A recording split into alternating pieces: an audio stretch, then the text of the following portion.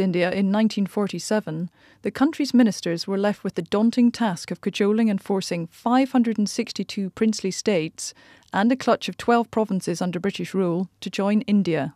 Then, in 1956, boundaries were redrawn along linguistic lines and 14 new states, including 6 union territories, were formed. The implicit belief that guided this exercise was that language governed culture. Between 1960 and 2000, 14 new states were added. On June 2, 2014, India's map underwent yet another revision. The Telugu-speaking state of Andhra Pradesh, the country's 5th largest by population, was chopped up to form Telangana. Spread across an area of 115,000 square kilometres, Telangana has become the 12th largest state and covers about 2/5 of the former Andhra Pradesh. A population of 35 million puts it ahead of some of India's neighbouring countries, like Afghanistan with 30 million, Nepal with 28 million, Sri Lanka with 20.2 million, and Bhutan with 0.7 million.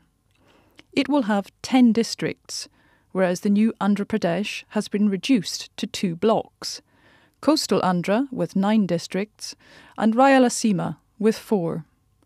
Proponents of Telangana argue that while it hauls in 43% of the state's revenues, only 30% of the total state expenditure falls into its lap. Telangana has traditionally been agriculturally focused, thanks, in the main, to 69% of the Krishna River and 79% of the Godavari running through it.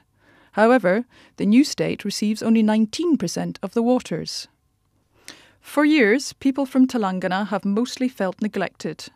But not anymore. After the split was announced, it was the new Andhra Pradesh that was loath to lose Hyderabad, an IT hub and the state's main breadwinner.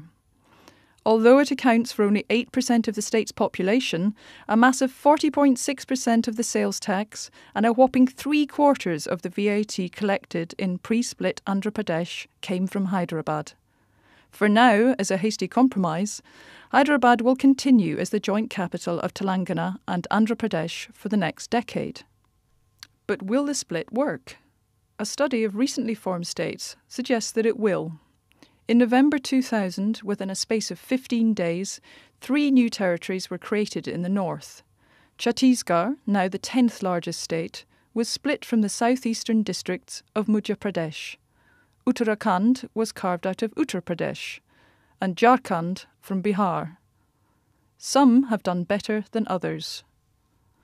On per capita income, all states showed a remarkable rise over a 10-year period beginning in 2000. Bihar, Chhattisgarh and Uttarakhand in particular grew faster than the national average. While literacy rates have improved across the board, they increased at a faster clip in Bihar, Jharkhand and Uttar Pradesh compared with the rest of India. The Hindu nationalist Bharatiya Janata Party was in power when these states were formed, and it secured a thumping victory in these states in the 2014 elections.